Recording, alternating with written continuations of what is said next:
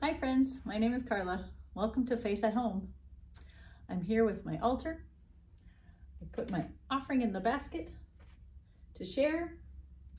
I lit my candles to remind me that Jesus is the light of the world and he shows us the way. Let's sing our thank you song before we get to our story today. Thank you, God, for giving us life. Thank you, God, for giving us life. Thank you, God, for giving us life right where we are. Alleluia, praise the Lord. Alleluia, praise the Lord. Alleluia, praise the Lord, right where we are. Amen. Today, our story is from the book of Mark, and we're going to talk about a parable that Jesus taught. Now, a parable is a story that's meant to teach something. A parable has a deeper, special meaning than just what you hear in the story. It takes a little thinking and sometimes some talking and explanations. Jesus told parables to teach us about God's love and how God wants us to live. The parable of the sower is what we're doing today, and it teaches us about the Bible and God's word and God's love. So let's start by reading from the Bible. This is the book of Mark in the New Testament, chapter 4. It's called The Parable of the Sower. And maybe you'll see over here I have some things to help us think about what we're hearing in this story. Again, Jesus began to teach by the lake. The crowd that gathered around him was so large that he got into a boat and he sat in it on the lake while all the people were along the shore at the water's edge. He taught them many things by parables. And in his teaching, he said, "Listen, a farmer went out to sow his seed. As he was scattering the seed, some fell along the path, and the birds came and ate it up. Some seed fell on rocky places where it did not have much soil. It sprang up quickly because the soil was shallow, but when the sun came up, the plants were burned, and they withered because they didn't have much root. Other seed fell among thorns, which grew up and choked the plants, so they did not grow and bear grain. Still other seed fell on good soil. It came up, grew, and produced a crop, some multiplying 30, some 60, some 100 times." At the end of the story, Jesus said, "Whoever has ears to hear, let them hear." Does that story make sense? Let's see. It would make more sense if everybody understood that the seeds in the story are God's word from the Bible. These are the things God's trying to teach us.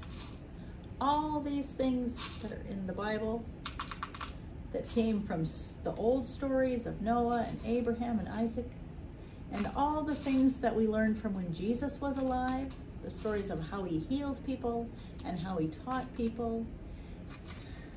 So the seeds are God's word. Let's get a little closer. Let's see, here's our paths down here. All right, so first, the seeds fell on a path. Right here, just fell on this path.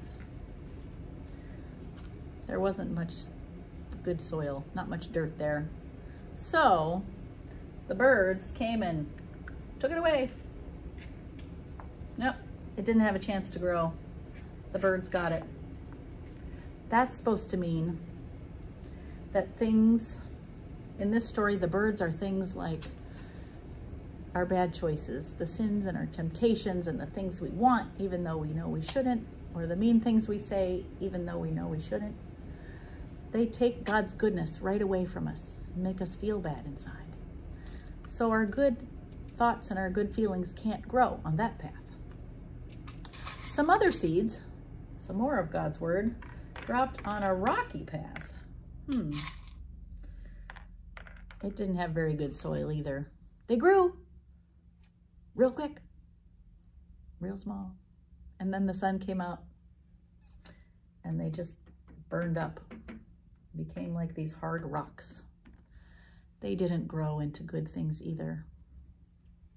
The third path where some of the seeds fell, more of God's teaching and more of God's word, was covered with weeds. Some things were growing there, but the weeds took away all the nutrients. The weeds didn't share, and the weeds choked out the seeds, and they couldn't grow there either. Now the fourth path had lots of nice dirt. See that? Lots of thick dirt, and the seeds could just drop right in there and get buried until they could get watered, and they could grow and grow and grow into good things. They sprouted, and they grew, and they made good things. And this is us. When we remember God's word, when we live the way God wants us to, when we love, when we share, it makes good things for others and ourselves. This is the path that God wants us to go on. He wants us to grow and be fruitful and be happy and share and have a good life. Will you pray with me? Just going to use a little song. Lord, let my heart be good soil, open to the seed of your word. Lord, let my heart be good soil, where love is grown and peace is understood. Amen. Thanks, friends.